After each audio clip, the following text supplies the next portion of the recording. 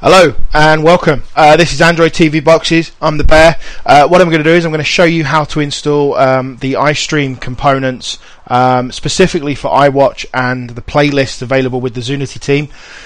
There are a number of playlists out there at the moment which have got some amazing content.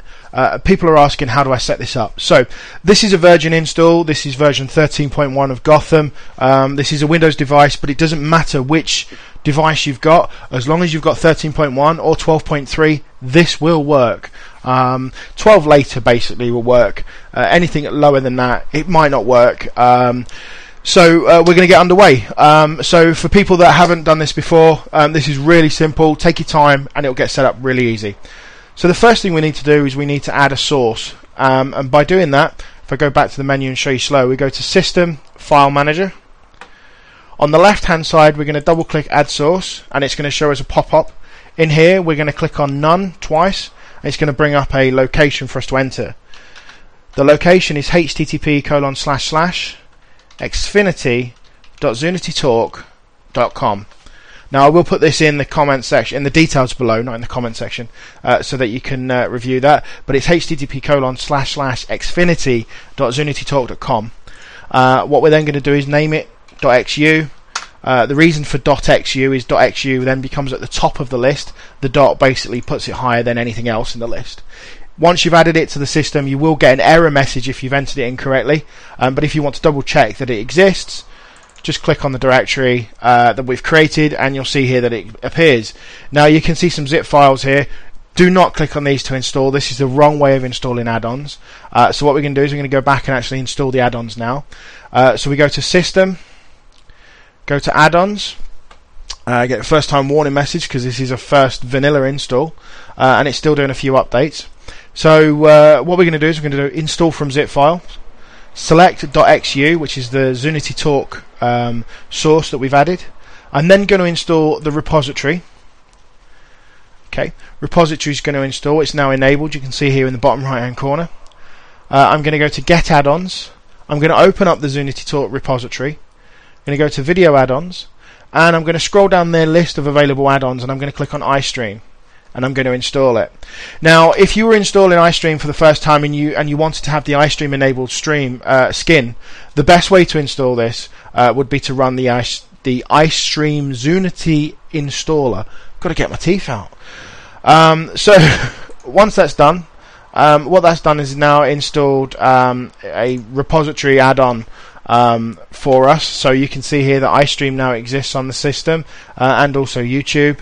What we're going to do is we're going to open up iStream.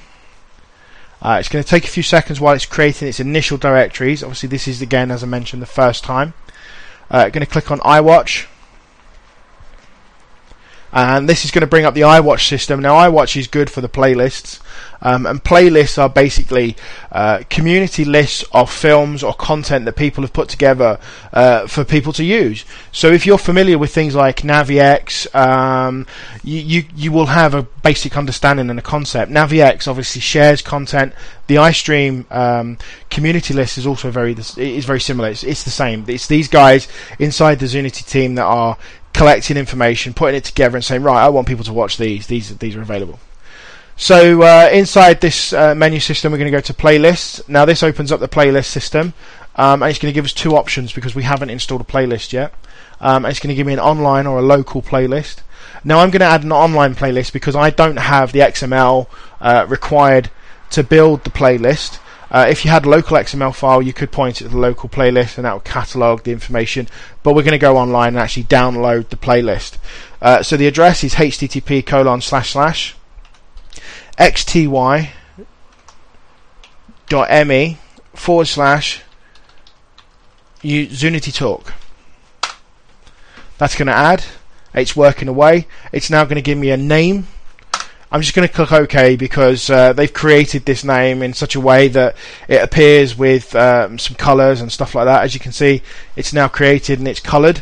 So there is some formatting involved here that will allow you to basically understand where you're going and make it look different from every other menu.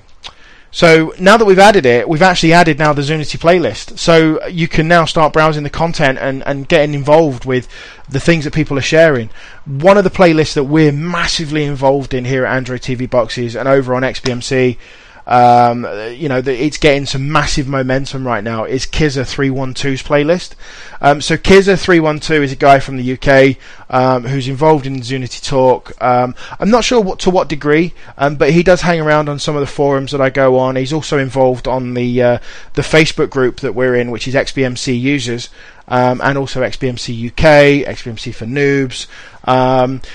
He has basically got together and built his own community playlist, and he's put some amazing content. He spends a lot of time making it work. So what we're going to do is we're just going to go to his playlist, as you can see here, Kizzer312, and what we're going to do is we're going to add it as a shortcut.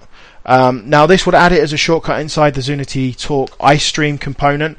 It's not going to add it as a favorite to XBMC. That is coming, guys. That will be here soon. So right click, or if you're on another device, press the C to bring up the context menu. If you have an Android MX device with the stock remote, it's literally just press the blue menu button and it will bring up this this icon for you, or this menu as it were. Click on Add Playlist.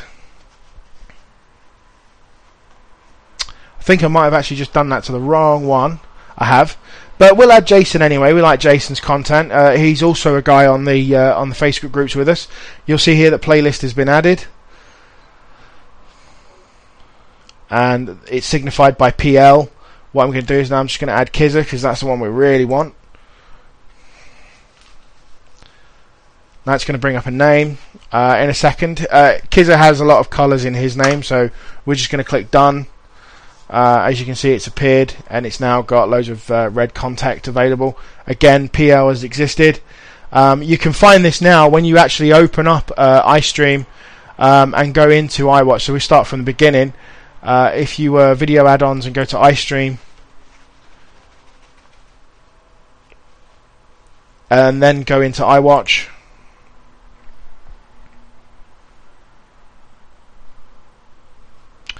playlists, it gets really tedious. I know, these menu systems.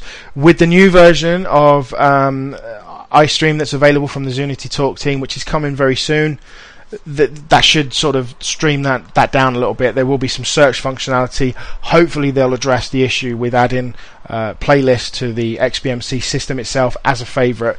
You can get around that with super favourites, but I have no real experience of that at the moment, so I really need to get into it. As you can see, we've got the original menu system as before, the online and local playlists. We've now got our two added playlists and also the XunityTalk playlist directory. We're going to Kizzer, and you can see here that Kizzer's got a load of content.